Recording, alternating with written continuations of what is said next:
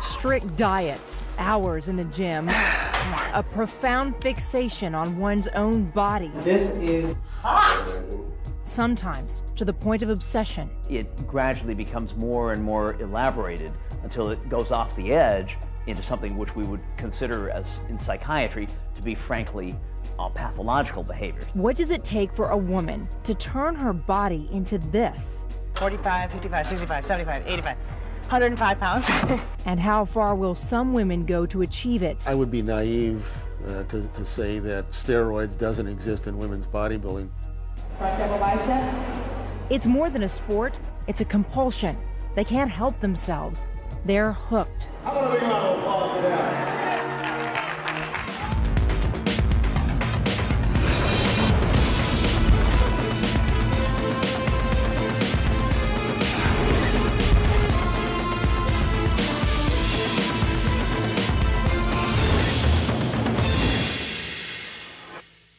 Guys respect me and fear me. My name is Kristy Hawkins. I just won the NPC National Women's Bodybuilding Championship, the light heavyweight class and the overall, and so I earned my pro card. 27-year-old Kristy Hawkins of Pasadena, California is 5'3" and solid as a rock. Her biceps are the size of some women's thighs. She can bench press 225 pounds. That's the weight of Derek Jeter, plus 30. She can squat around 350. That's heavier than Shaquille O'Neal. In the world of bodybuilding, Kristy is the it girl of the moment. Since she was 17, Kristy competed as an amateur bodybuilder. In November 2007, she made it to the professional level by winning a top amateur competition.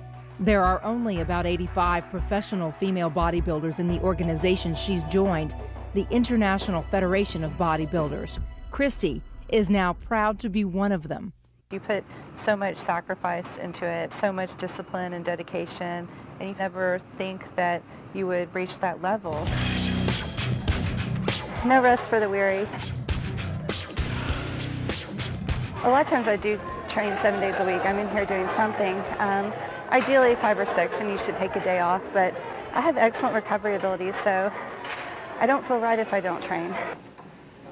You know, I have a trunk full of books that I've read during cardio, literally a trunk full. To fully understand the mentality of the female bodybuilder, a key question is always, what got her into the gym in the first place? In Kristy's case, it was a devastating eating disorder she struggled with throughout her adolescence. I remember being very heavy in elementary school. You know, I took dance lessons and I was a twirler and everything, but I think I just wasn't active enough and didn't have proper eating habits. I suffered from anorexia. That kind of led me to starve myself in an effort to be skinny. So at the time, that was my ideal of beautiful, supermodel thin. Gosh, I remember weighing like 70 or 75 pounds. But then something changed dramatically. Kristy discovered the gym. First, cardio, then weight training. Initially, she worked out just to burn more calories.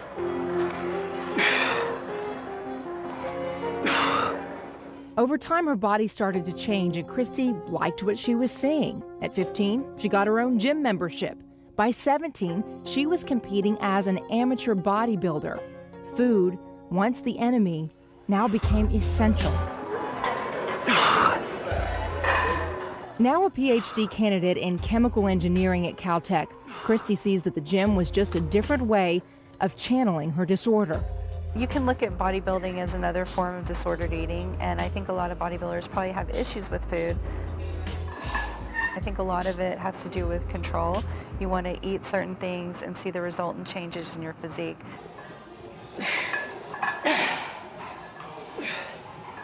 It's not normal to most people, but I feel like it is a healthy lifestyle and a healthy outlet for me to be able to address those issues.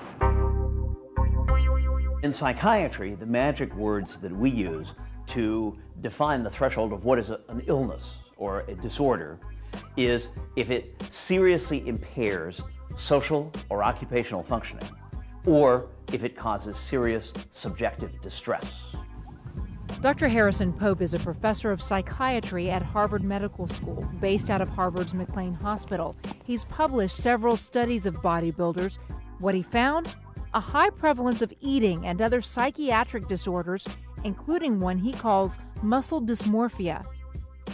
Muscle dysmorphia is a syndrome in which individuals develop an unrealistic preoccupation with their muscularity or fitness. The typical individual with muscle dysmorphia will look into the mirror and see themselves as small and frail, even though they are actually big and muscular. Bodybuilders often refer to muscle dysmorphia colloquially as bigorexia. That's it for weights. Feel good. It's a good little workout. With today's workout behind her, Kristy is about to strike a pose. Can we take pictures over here real quick? Now that she's gone pro, Kristy has been invited to compete in one of the industry's most prestigious pro contests of the year, Miss International. She's one of only 16 women in the world who made the cut this year. With the show just 13 weeks away, she needs to scrutinize her physical development. She'll send these photos off to her nutritionist, who lives in New York, to be critiqued. Kind of gives me a second set of eyes to make sure that, I'm dialed in on time for my competition. Having suffered from anorexia, it's taken Kristy time to embrace having a body like this. So is this beautiful? It's all in the eye of the beholder. This morning I was at the gym and an older lady made a comment about another trainer in the gym that her biceps were so big and that she was, quote, crazy. And I told her that my biceps were twice that size, and she didn't believe me until I took off my sweatshirt. She asked if I was married, and then she said that no man would want to marry me looking like that. And I told her that that was not true, that I had them lined up.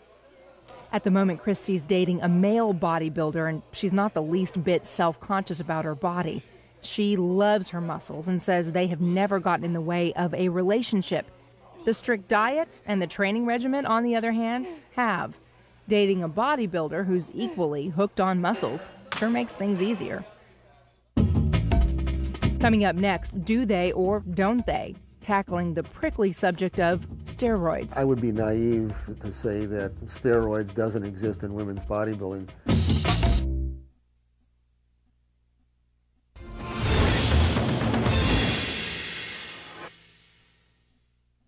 I consider myself a New York girl all the way, man. I love that city. Me and my bicycle, we knew that city very well. However, me and my SLK, we know Long Island very well now, too, let me tell you. Oh, God. 33-year-old Colette Nelson has been living and breathing bodybuilding since she was 19. She's hopelessly hooked on the sport and the psychic rewards she says she gets from it. One thing she's learned along the way: few arrive at bodybuilding without some degree of emotional baggage they're trying to overcome or overcompensate for. Hers, being diagnosed with type 1 diabetes at age 12. We're at the pharmacy picking up all my, actually diabetes medication, all my insulin. Yep, Humulin Regular, Lantus, Novolog, and Symlin, right? Yes. Okay. That's $120. It's me, my mom, and the doctor, at like 9 o'clock at night on like a Wednesday, and he tries to draw my blood. So I'm sitting here, trying to draw my blood, and they can't do it because there's so much glucose going through my vein that the vein just keeps snapping. Finally, takes the blood, and tears are coming out of the doctor's eyes.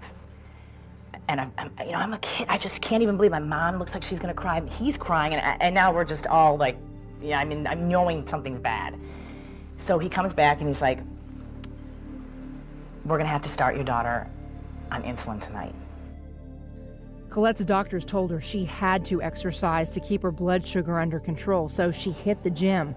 The results were positive, and Colette regained a sense of power and control over her illness and her body. In high school, she became obsessed with exercise, teaching up to 20 aerobics classes a week. Then in college, she gravitated into the weight room where she fell in love with bodybuilding. I went from 120 pounds, like my freshman year, and I came back in that summer, and I was like 145. My parents were like, oh my God. I was kind of this, you know, little thing dancing around, teaching aerobics, and all of a sudden I'm like, I want to be a bodybuilder. At 26, Colette began competing as an amateur, and in 2004, she turned professional with the International Federation of Bodybuilders. Along the way, Colette kept her diabetes a closely guarded secret. I would go into the bathroom, I would test my blood sugar. Nobody knew. I told nobody. I just don't want a judgment call. I don't want somebody to say those words to me. Then maybe you shouldn't compete because you have diabetes. Competing is hard enough without having diabetes, but sticking to the highly regimented diet required of a bodybuilder while taking insulin to manage blood sugar, that adds a whole new challenge. The flounder looks good today. Is it good? Oh my God, this is my favorite. I live off flounder. Insulin tends to make diabetics appear bloated, a big problem for someone whose currency is her body. 395. There it is. But Colette has no patience for naysayers. Thank you. Today she's a certified diabetes educator and a nutritionist. She's also made a name for herself as a pro bodybuilder and is in training for the Miss International competition. She'll be going up against her friend Kristy Hawkins in just 11 weeks. You ready?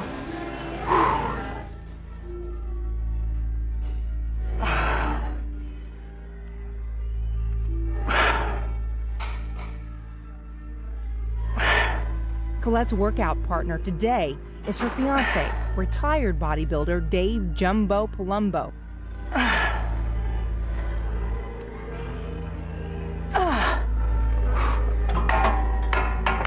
This is the one and only my fiance, Dave Palumbo. I consider him a very lucky guy. While some might consider female bodybuilders to be masculine, Colette fully embraces her femininity, to the point where she's had breast implants to counteract the effects of intense weightlifting. I'm a total girl. You know, it's pathetic. You know, like I said, I play no sports. I mean, I do my own nails. I'm into hair, makeup, and flash and fashion. I mean, I'm just a total girl that likes to lift weights. So what? You know what I mean? And being a girl in this industry, says Colette, is not easy. Women train much harder than men. We have to try so much harder for everything.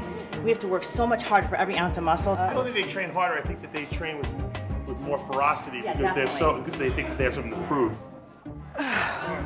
With the Miss International just a few weeks away, Colette has two major obstacles. She has to drop about 25 pounds quickly, which can be dangerous if done without proper medical guidance.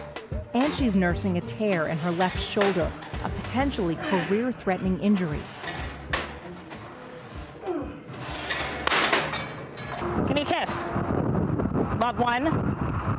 Mwah. All right, see you back at the ranch. After her workout, Colette heads over to her physical therapist, Dr. Michael Camp. There's Mike right now. He's my god. Good. Go. Too on? Nope. People don't realize the wear and tear on the ligaments, the joints, the tendons. Everything gets beaten down, especially when you're lifting heavy weights repetitively every day, 2 hours a day in the gym. A lot of wear and tear on the body. Why put her body through all this pain? Because Colette is way too hooked on bodybuilding and muscles to stop.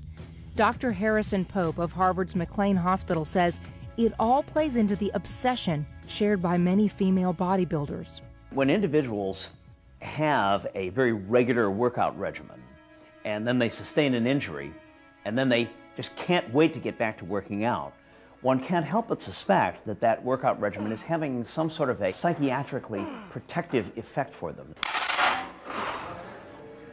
It may be that when they get the injury, they consciously or unconsciously realize that if they allow their working out to lapse for too long, that bad things may start to happen. And so it may be that their instincts are to get back into the workout regimen as quickly as possible, even if it is a risk to do so.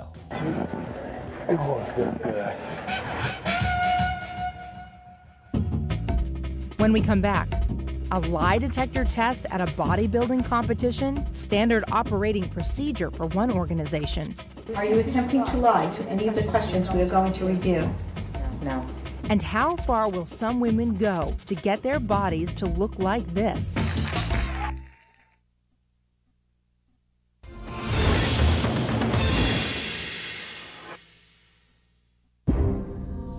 Being a good bodybuilder requires discipline and hard work.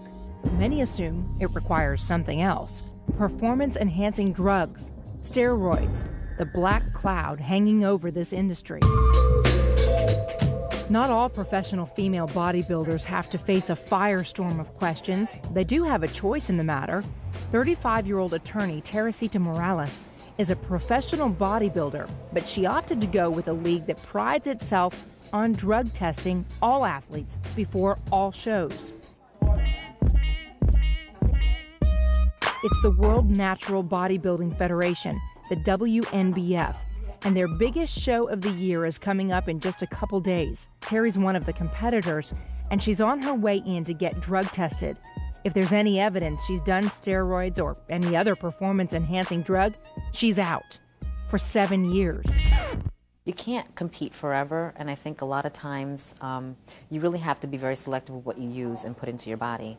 So I look for things that won't give any long-term effects. So you go with the natural way, obviously, and you don't have to worry about things like that. It's a simple message. We create a level playing field for athletes to compete in. You're natural, you want to compete on a level playing field where everybody's tested and treated equally, that's us. Aside from the drug test, today is also the weigh-in. That's the part that has Terry nervous. She's had to drop a couple of pounds in the last 24 hours to make her desired weight class, and that has taken its toll. Just a little under the weather.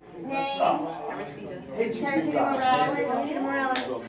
If Terry can come in under 118, she'll make lightweight, which would put her up against women her own size. If she comes in over 118, she'll end up a middleweight. Not exactly a level playing field for her. I'm always a lightweight, and I think that day I was a little bit fearful of not making my weight. So, you do the things that you have to do in order to, see to it that you make your weight by, whatever time your drug test is and your weigh-in is. Can you talk about those things that you do? No, not really, but, a lot of it's just not good for your body, and anyone can tell you that. But you do what you have to do in order to get there. Dr. Harrison Pope of Harvard Medical School, who has studied female bodybuilders for years, found that many of his subjects used diuretics to drop weight, which can be extremely harmful to the kidneys, even fatal. It's a risk some bodybuilders are willing to take. That's how hooked they can get. If you take a diuretic so that you are dehydrated, all of the definition of the muscles on the surface of the skin is greatly enhanced. In order to get the, quote, cut-up appearance that bodybuilders seek, a stiff dose of a diuretic will possibly mean the difference between winning and losing. As perfectly tuned an instrument as Terry's body is, it may not be so perfect after all. She's feeling sick, having dropped too much water weight too fast. Not uncommon in the world of professional bodybuilding. I was a wreck. Yeah, I was a wreck. I was in a lot of pain. It's all warm in here. Right? It's warm. From time to time, one hears of fatalities where someone is found dead in a motel room an hour prior to the time of a bodybuilding competition. And very often, those acute deaths are attributable to a miscalculation on diuretics. Teresita. The WNBF's drug testing consists of a urine test, which is highly accurate, but there are ways around it. To complement the urine test, there's also a mandatory lie detector test, though that's only about 90% accurate. Okay, question number 1. Is your first name Teresita? Yes. It's not, as far as whether or not I'm going to pass or fail it, that's not, I don't worry about that. Are you attempting to lie to any of the questions we are going to review? No. It's just, I guess, when you're sitting there in a chair with all this equipment attached to your body, and you really can't see the person that's asking you the questions, I guess it's just a little nerve-wracking because it's so quiet in that room.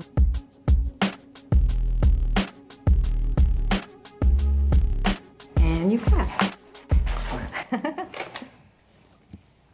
We just completed the polygraph, and I need to get weighed and then do my urine test, but I still don't have the urge, so I think I'm going to wait a little while for that. Finally, nature calls. Yeah, I have to go. Oh, I have to go like right now. Oh, I gotta go. Teresita.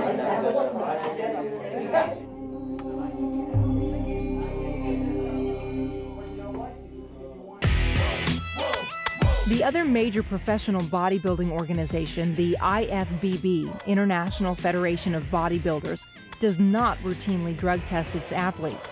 Kristy and Colette are both IFBB pros. They don't like talking about steroids. No one in this industry does. We asked anyway. What's unfortunate in today's political environment is that if you are breaking Olympic records, if you are hitting too many home runs, if you're a woman who's decided to build up their body, you must be taking steroids. It must be. I think it's prevalent in every sport, but with us it's just more obvious. Steve Wennerstrom, a longtime supporter of female bodybuilding, is editor-in-chief of Women's Physique World and historian for the IFBB. He says when it comes to performance-enhancing drugs, bodybuilders are no different than any other type of athlete. I would be naive to say that steroids doesn't exist in women's bodybuilding. Any sport where you ask an athlete to try to achieve an ultimate, they're going to look for every edge. And just as it is in every sport, not every single woman bodybuilder is taking steroids. People don't realize how many hours a day we spend in the gym, how much protein we consume to build muscle, and you know, it's a very slow process. If you just put on a couple pounds a year, you know, 10 years down the line, you're going to have 20 pounds more muscle, which is a tremendous amount for a female frame. So what's the bottom line? Are they or aren't they? The answer is, we don't know. We didn't see any women injecting steroids, and certainly no one would admit to taking them in today's political climate, especially not to us. What we do know is the prize money in the IFBB is substantially higher, up to $30,000 for a win, as opposed to the WNBF's $2,000. We know there seems to be a difference in muscularity between the two leagues. And we know steroids can be hazardous to one's health, but some are still willing to take the risk for the sport they can't live without. I've heard a story where a group of athletes were asked if they were given a drug that would guarantee a gold medal in the Olympics, but it would also guarantee that they would die after exactly 5 years. Would they take the drug? And surprisingly, a large percentage of athletes answered yes, that they would take the drug. Perhaps there is some basic instinct which drives people to accept these very high risks when they get into that level of competition. So again, do they or don't they? That's something only the women themselves know, and maybe we never will. When we come back, what's the real key to being a successful bodybuilder? Sticking to a diet most would find impossible. I went to my best friend's wedding in Texas, and I took 101 pieces of chicken on the plane with me to the hotel.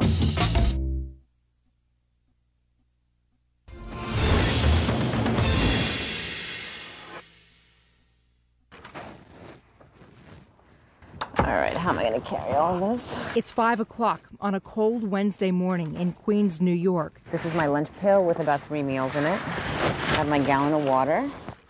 Terry Morales is on her way to the gym, her daily ritual. All right, and I am all set to go. And there is that morning paper route guy. So we always meet each other in the morning. This will be Terry's last workout before her big competition this weekend. Today, she'll focus on arms, biceps, and triceps. In some ways, the gym is the most comforting place she could be after teenage years filled with turbulence and tragedy. As a young teen, Terry cared for her sick mother, who was suffering from cancer. She died when Terry was a junior in high school. Losing her was like my biggest loss ever. And, you know, you have like deaths in the family and you lose friends and things happen like in your life, but there's nothing like losing a mother. And you can never compare any hurt that you feel to losing a mother. It was really difficult. Terry ended up in foster care, and her experience led her to become an attorney representing children in the New York City foster care system. She immerses herself as much into her work as she does into working out. One client of mine said, you know what, I think you exercise a lot for a particular reason. And I asked her what the reason was, and she said, because exercise won't disappoint you, because the gym will always be there. In a psychological sense, I think she hit it right on the nail. I think that in many cases, for both women and men, the ritual of going to the gym and working out hard has a clear psychiatric, therapeutic benefit. It may be that in many of these cases, individuals are self-treating an underlying depression or are protecting themselves against a depression that might otherwise erupt. Hi. Hi, Terry. How are you? Good. 2 days before Terry's competition, she's doing last-minute errands, tanning, buying a costume for her dance routine. Can I try on this outfit right here, the chain bra and the chain skirt? And getting her hair and nails done. Muscles aren't all that matter in a bodybuilding competition. It's about the whole package. It's definitely like a full-time job. The commitment has to be a 24-hour commitment. Sometimes other things in your life definitely get sacrificed because of this. I mean, if you're going for the win and you're going for the exposure and you're going for the endorsements and you're really trying to land those types of goals, then yes, it becomes a little bit intense and neurotic. In between errands, Terry stops off to eat. More important than sleep and even exercise is diet. Most bodybuilders say it's at least 80% of the equation in being successful at what they do. That means micromanaging every crumb that goes into their mouths, down to a science most people can't comprehend. Here's the level of sacrifice female bodybuilders make for the sport they love.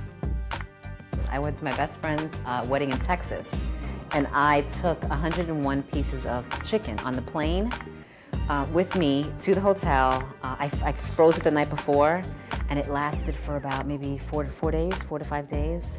And I had to like bring my own water down there, and I had tuna, and I just made all of my meals when I went to the wedding. What I crave right now, peanut butter and crackers. Just sitting down with some like Ritz crackers and some creamy peanut butter. The micromanagement of diet is a typical obsessional symptom, and it begins perhaps as a rational plan in order to be able to lose weight and manage calories. But very often it goes off the edge into something which we would consider pathological behavior, to the point that it actually impairs the individual's social and occupational functioning. Very often, these women would describe to us that they would decline invitations to go to a restaurant, to a social gathering, to some other place, simply because they could not tolerate the possibility of deviating from their diet or deviating from some aspect of their exercise plan.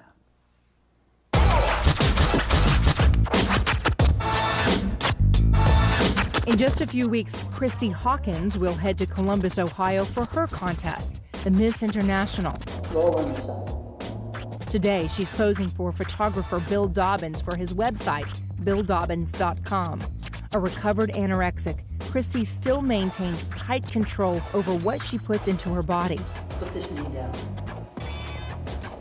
What could she go for right now? A burger and fries. But she won't. It's just not worth it. Remember, this has to be essentials. Discipline, sacrifice, willpower. That's what being a female bodybuilder is all about. Now look at me with your eyes. I put so much work into it that I'm very proud of what I've accomplished and the way I look. I like the power that it represents, the strength, and I just think it's very attractive. You know, the human body is amazing, and to look like an anatomy chart, I think it's pretty cool. When we come back, Air 40, we got 20 minutes. months at the gym, and it all boils down to just a few short minutes on the stage. The symmetry round, most muscular. The moment all bodybuilders live for.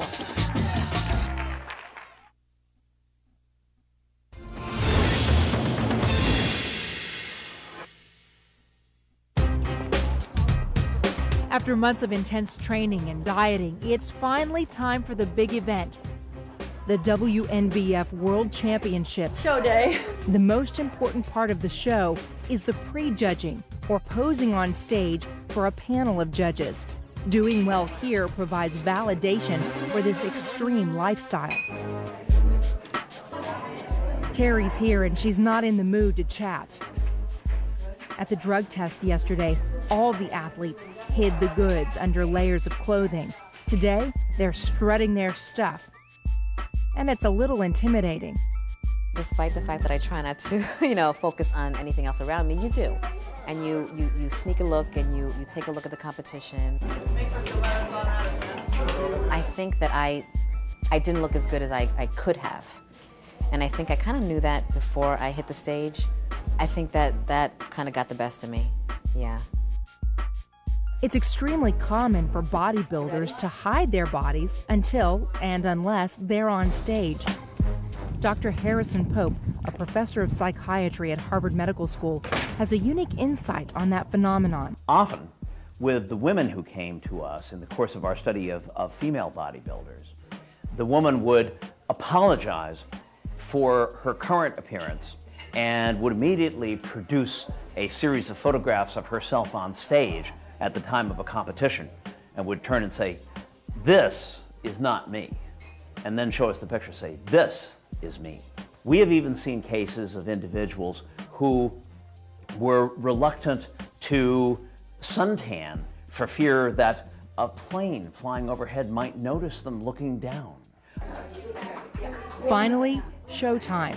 Some of the women get their pumps in right up to the last second. The first group that we're going to be doing in this drug-tested event, all athletes, 7 years drug-tested. Polygraph and urinalysis here in the pros. The first group to take the stage, the lightweight women.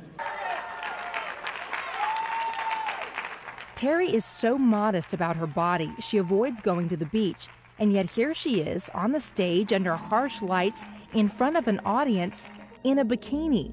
When you're hooked, sometimes you have to put your own insecurities aside for the sake of the sport. Not only do they look at your physique, but your stage performance. Relax, face front. How you just, I guess, portray your body. I don't go to the beach in the summer, and if I do, I wear shorts. I don't dress, very revealing in general. My skirts are always knee-high. So that was the toughest thing for me, because I remember my first show in Poughkeepsie, I was really embarrassed wearing that. That was hard for me to get used to. Just being naked up there, because you're practically naked. Terry did end up making her desired class, lightweight. At today's competition, she's number 4. She's praying to stay center stage and not be moved out toward either end of the line. Relax. That's like Siberia for a bodybuilder. We have 4 and 5 change places, 4 and 5.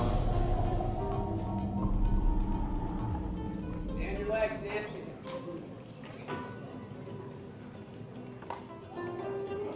Most muscular. Come on. Right, Jay, nice. Yeah, great.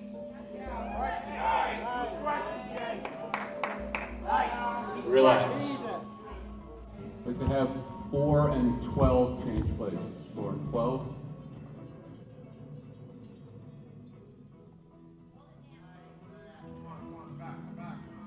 Relax.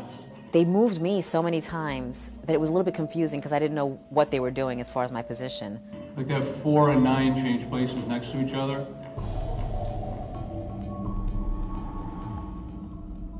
All right, ladies, I'd like to see one final pose before you leave the stage. This is the Women's Pro Natural Nature's Best World Championships competitors. All right, ladies, thank you very much. You can file off, and we'll see the top 8 to do their routines tonight. Terry is less than pleased with her performance. She won't find out until tonight whether she advances to the next round. Well, I mean, I'm beating myself up now because I know what I did wrong. I know what I did wrong. So, I was cramping up a little bit up there, so it was kind of hard to hold my poses for a very long time because I was cramping up, and you can't really squeeze your muscles when you're cramping because you don't want them to lock. So, I did my best. I didn't hit my poses quick enough, so they probably took a lot of points off of that. I need a break. Later that day, the judges announced their selections. Number 18, number 19, number 21, number 2, number 3. Terry learns she has not advanced to the next round. All that hard work, and now she has to do it all over again for the next competition. When you work so hard and you train so hard and and it doesn't happen for you, it's just really disappointing. Like you want to kick yourself for not working harder or doing more. Just on the white mark for me? Oh, right there? Yeah. Normally what I try to do, especially with women who have had experiences with feeling particularly bad about where they place, is to understand that they just need to go to the local mall and realize, based on what they're seeing, that they are in fact still in the 99 and 9/10th percentile of the female human race. Okay, hold it, ready? Good. They are in remarkable condition by comparison to the big wide world of womanhood.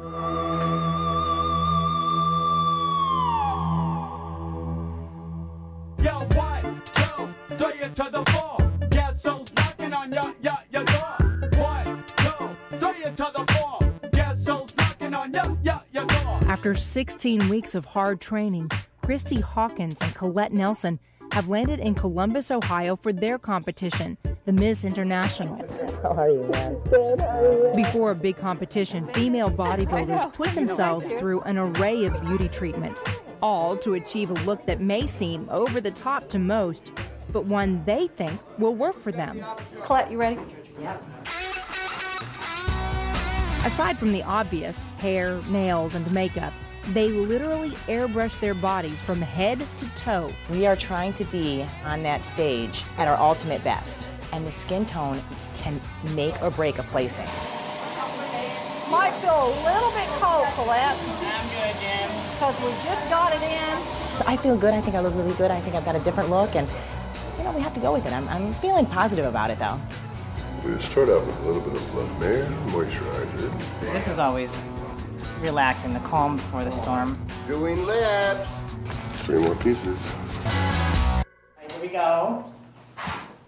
Oh my God. I love you. Oh my God, this is hot. Okay, am I gonna be the hottest female bodybuilder up there? I mean, Yo, you are worth it. you know what I mean? Yeah. This is a game. It's perception versus reality.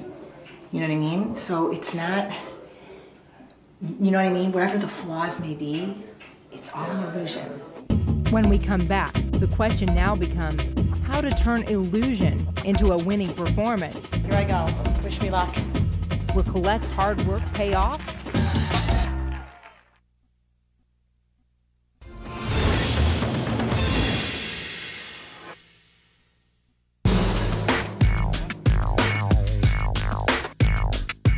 In Columbus, Ohio, at the Miss International contest, Kristy Hawkins and Colette Nelson are about to take the stage. Here I go. Wish me luck. Kristy's here with her bodybuilder boyfriend. He's embarrassed. He doesn't want the world to know that. I respect that. He's with a professional female bodybuilder. Wow. He'll be cheering her on in her first contest as a pro. It's just like any other bodybuilding show. They'll bring the athletes out individually. Seattle, Washington, please welcome Brenda Ragonot. Please welcome Antoinette Thompson. Kathy LeFrancois. Diana Cadeau. We'll do a little posing routine to show our strengths to the judges. From Houston, Texas, Iris Kyle. Whatever demons or insecurities or flaws a bodybuilder might have, all that has to melt away. Up here, they have to be in control, even more than in the gym.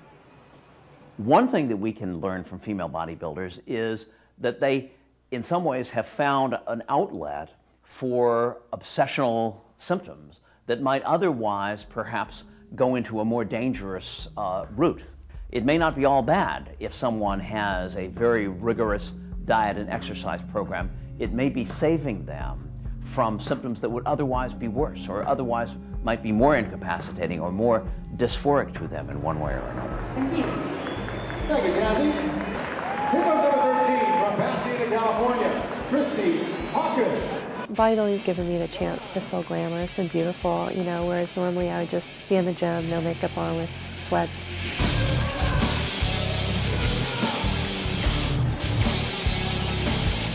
Even though we have all this muscle, we're still very feminine and, you know, and attractive and real women. I think some people think that big muscles are gross, but I've heard the same thing, the same comment made about men with big muscles.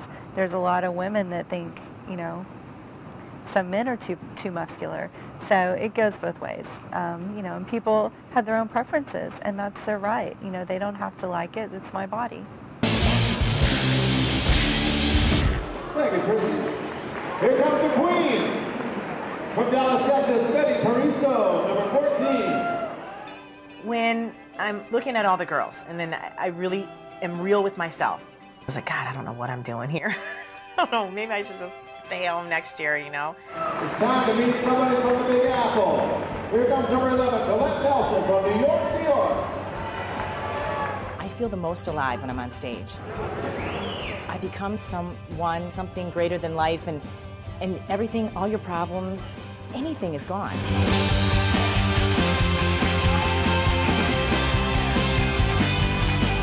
When you're on stage, it is like heaven.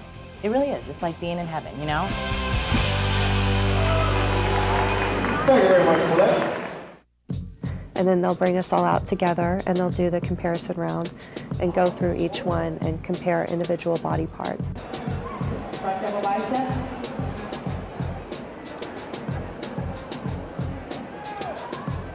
Can't overhead abdominal. How about a big round of applause for that? In the end, Kristy and Colette do not win. They don't even place in the top 6. A lesser woman might quit, but they're hooked. So defeat only fuels their fire to try even harder next time. I wanted to have a fairy tale ending. I did. I would have loved to have placed the top 10. I kind of, honestly, I felt a little bit disappointed, but it was the usual veteran competitors in the top 6. All of them looked tremendous. And so, you know, it's just going to take me a while to work up to that level, but I hope someday I can stand next to them. Me being here at the Miss International is almost surreal. This is coming from a little girl that was diagnosed with type 1 diabetes and was told from a doctor that there are going to be things you're not going to be able to do anymore. And when I was told that, I wanted to do something that was going to prove those exact words wrong. And I fell into this world of bodybuilding. I didn't even think it was possible I would ever get a pro card. When I did turn pro, I thought, wow, wouldn't it be great if I could step on the Miss International stage? That would be unbelievable. And I did that. Any athlete who's risen to the pro level has to be hooked. Why else would they work so hard with no guarantee of winning? Beautiful. But why muscles? Some women embrace bodybuilding for what it gives them on the surface. Yeah, like that. Bring them down a little bit, the arms down. Yeah, beautiful. Some appreciate it for the emotional rewards they say it offers. For yet others, it's a coping mechanism that helps soothe a profound insecurity. So, are they perfect specimens or just perfect candidates for the psychiatrist's couch? Maybe a little of both. Among the women competitors that we have seen, they ranged from ones who were very much in control of their lives and were not compromising their social or occupational function in any way with their bodybuilding lifestyle, all the way to people at the other extreme who were profoundly distressed and who were profoundly compromised in terms of their ability to deal with the regular world.